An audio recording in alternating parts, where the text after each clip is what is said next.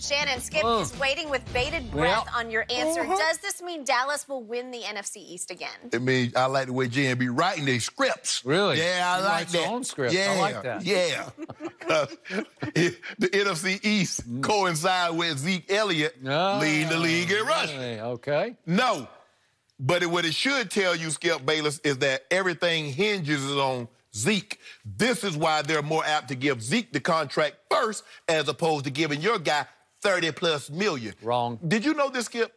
He led the league in rushing in 2016 on 322 carries. He led the league in rushing last year on 304 carries. Did you know he missed one game in each of those seasons? He was 10th in the league in rushing the year he was suspended for 6 games. So your point is? There's been a great chance that he would have led the league rushing all 3 years and led the league in carries. Okay. But what does that tell you, Skip Bayless?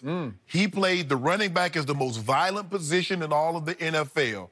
How many more years you think he's going to be able to carry this workload? I don't know. I don't want to think about that. That's not the question. You need to think about it. Yeah, we're talking about this year, right here, right now. Skip, you know why he's going to lead the league in rushing? Because their offense is predicated on him leading the league in rushing. Really? They only go as far as those 2 one legs can carry them. Really?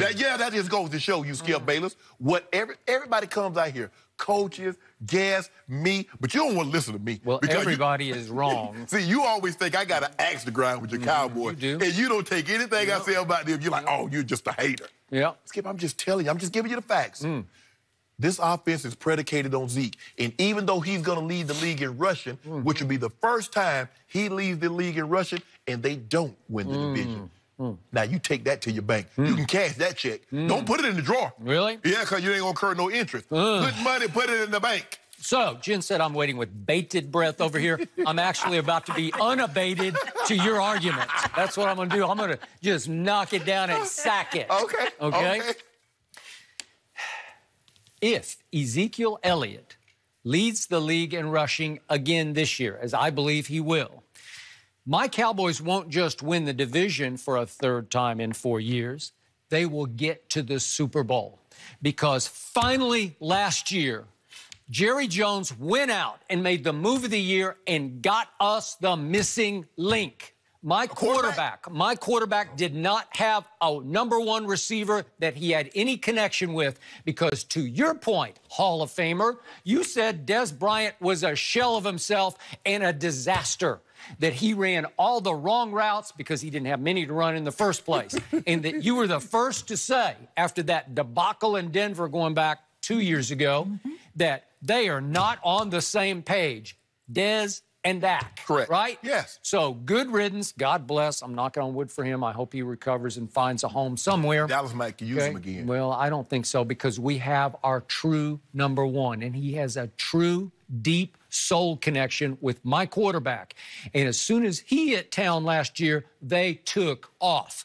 They went 7-1 down the backside of the regular season, including 2 wins over your Philadelphia Eagles. 7-1. And over that stretch, silly me, I don't know, looked like Dak turned into a top 5 quarterback to me, because he was 3rd in completions, and he was 4th in the league in yards, and he was 4th in completion percentage, and he was 5th in air distance thrown balls. He's throwing it down the field. We don't need that guy on the screen right now. We need, we need 89. It's about Zeke. No, it's about Amari Cooper. Missing link was Amari Cooper, because all of a sudden my quarterback turned into top 5. So, counselor, I have a big question for you. Yes. Who led the playoffs in rushing last year? Help me out.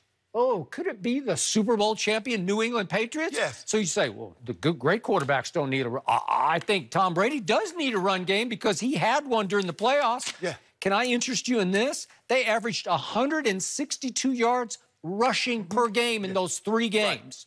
2 leading up to the Super Bowl. Why was that? I don't know. That guy, Sony Michel, he averaged 112 a game in the playoffs. Right. Will that work? It'll work. Does that sound like Zeke-esque to you? But my point, Skip, in Tom Brady's career, once he became the Tom Brady that we know, how many times did he have a running back lead the league in rushing? Well, but they do it by committee. They led the playoffs in rushing. Does that work? They didn't do it with Corey Dillon. Wasn't by no committee. 62 a game because you got Rex Burkhead, and then you throw in a little James White and a little Cordero Patterson. If they had a Todd Gurley, they wouldn't need that. Okay, do you do it with 1 or 4? You can do it either. It counts both ways. All I'm saying is that there's a reason why they went out and got Ezekiel Elliott when they had Tony Romo in that offensive line. Okay. Because they said, we're going to run it, and we're going to protect Tony Romo. They had DeMarco Murray, who had led the league in rushing. Yeah, okay. And so they say, you know what? If we get this young, because they had to ran DeMarco Murray. Remember, they put him to that point of no return. That 1,805 yards that he rushed for his last year there, what was that, 2014?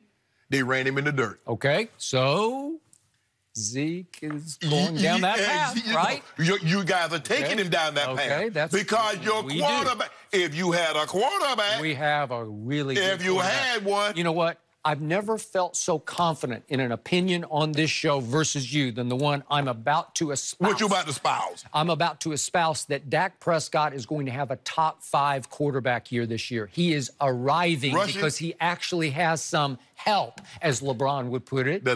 Yeah. So I resent the fact that you just put Dak Prescott and LeBron James in the same sentence. Well, you as an English major should know better. You always put LeBron James and Michael Jordan in the same sentence, and I'm afraid we're going to get struck by lightning. Well, what you think going to happen now? Yeah. See?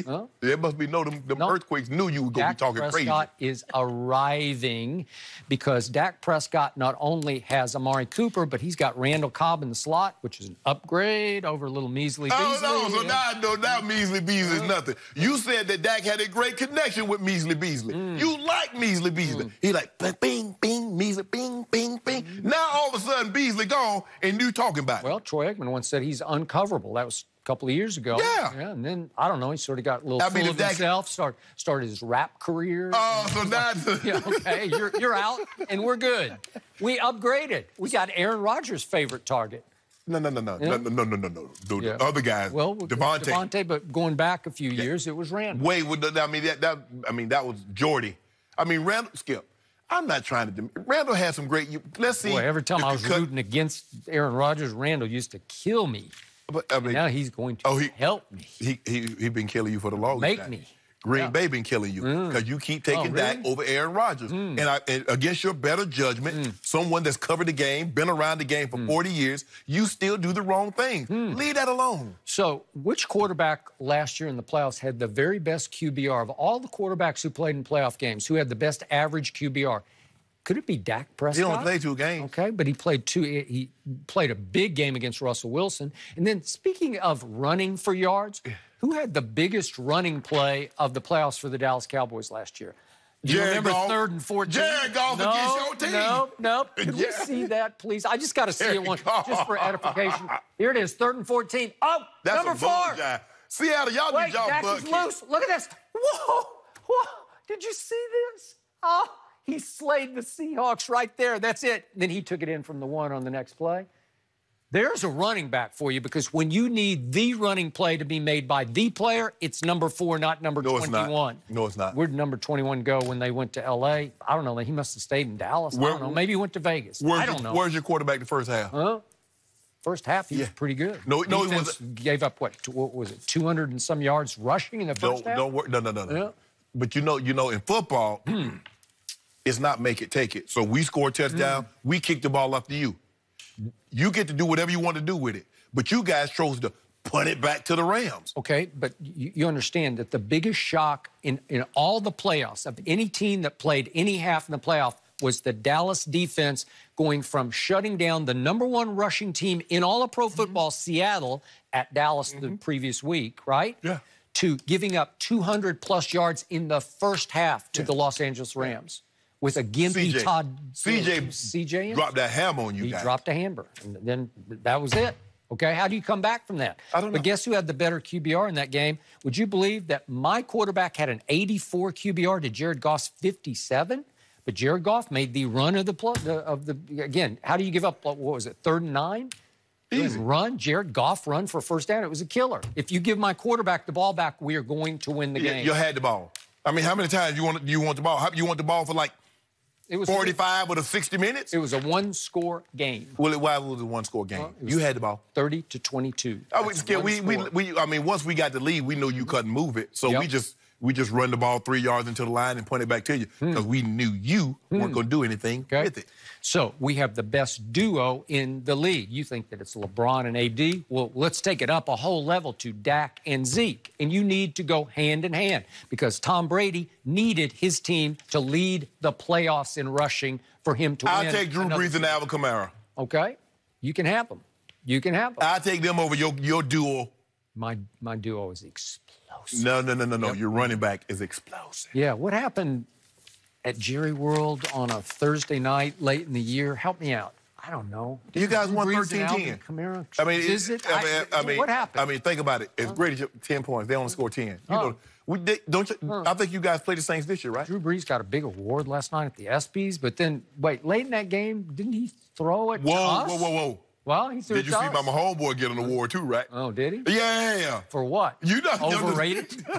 Most overrated quarterback? Whatever. Huh? For behind the back passes or no look passes? Or and what? he's only getting better, Skip. He only gonna get better. Yeah. Now, if you had that guy, I'd be scared. If you had him as your quarterback, I'd be petrified. Yeah, your guy, my homeboy, has to get through Foxborough to get to the Super Bowl. And your guys got to get through Aaron Rodgers, got to get through Drew Brees, Jared Goff again. Cakewalk. We got it. We got this. First of all, you keep talking about, look, the Chiefs and the Patriots are not in the same division. Your team happens to be in the same division as walking to them. Where are they going? They're going to second in the division. No, they're not. That's where they're going to be first. Yeah, that's why we always got to see. How did Dallas beat them twice last year? Because walking to him was hurt. But he's healthy now. Really? Yep. Interesting. You know what?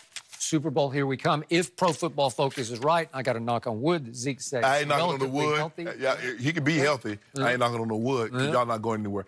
I'm not going to be in Miami for a whole week dealing with no Cowboy fans. That's not going to happen. So the tea leaves or whatever they need, however I need to speak, praying every night.